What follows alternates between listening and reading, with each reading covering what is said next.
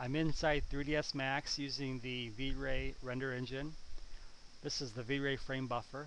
I have an HDRI image that I rendered out.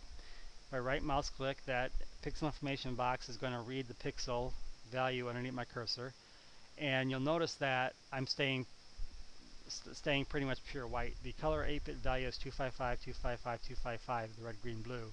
A monitor display LCD works in red, green, blue, and it can only the highest display value it can display is pure white, which is 255, 255, 255. But there's so much more information that you can get from your image, and that's the float value. So here in VRay, I'm using the virtual camera, and I'm adjusting my camera settings, my f-stop, my ISO, my shutter speed. So I have an exposed image, which this is. And here in my, I'll go to my render settings, and down here in color mapping, you'll notice that I have clamp output turned off.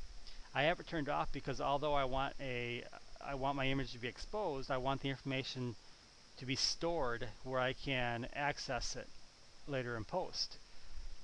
So I am exposing, this image is exposed, but here in Photoshop, if I open that image, it saves as an EXR unclamped. Now I have access to all that information, pixel information, that I normally would throw away if I didn't save it as an EXR. So I can overexpose, I can underexpose, a lot of flexibility. Otherwise, there in 3ds Max using VRay, you'd have to readjust your camera settings, render it out again. Some of these renders take hours, and let's say you render it out, takes 3-4 hours, come back, and it's just not spot on. So you tweak your settings, render again.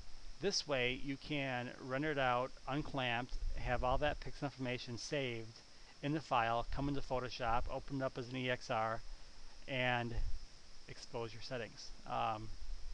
So if you're going to get really serious about high-end illustration, photoreal illustration work, and the interoperability between 3ds Max and Photoshop, I'd highly recommend rendering out in a high def using EXR.